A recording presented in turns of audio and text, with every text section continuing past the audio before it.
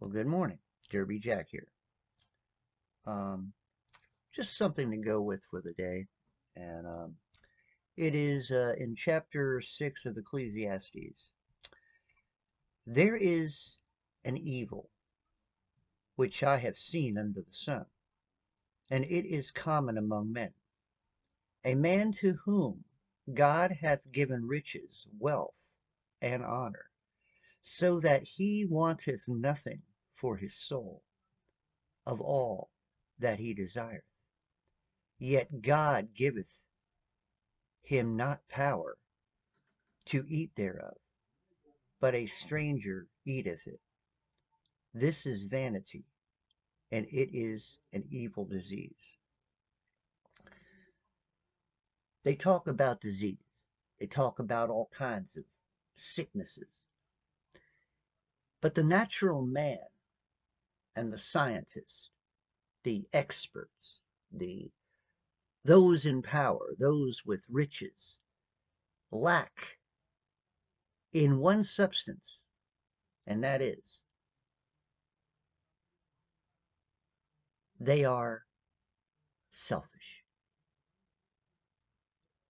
They are for what they do. The problem is that everything they think they're doing, they really have no power. Because when you get right down to it, to obtain riches and to always have riches around you, are you in control of your riches, or is your riches in control of you?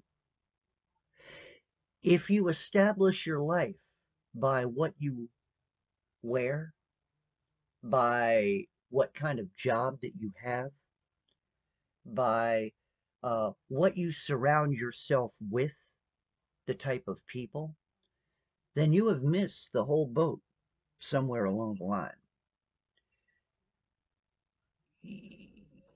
To understand what true life is to escape the evil. And the evil here, it states, is common among men, to fall prey to greed. We think, well, we have control of greed. We have control of everything that we have.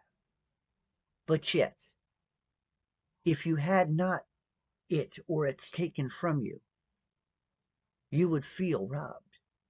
You would feel like your life has ended.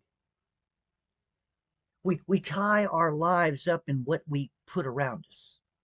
And that's the example that we should never follow. For when we give our lives over to inanimate objects, we give our lives over to ideals and ritualistic things and purposes. We give our lives over to everything else.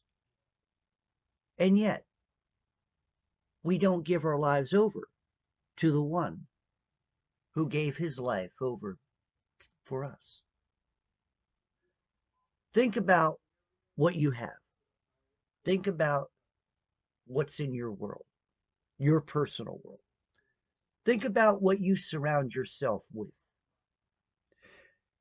Look at the evil that you allow under your sun and see that maybe, just maybe, you think you're squeaky clean.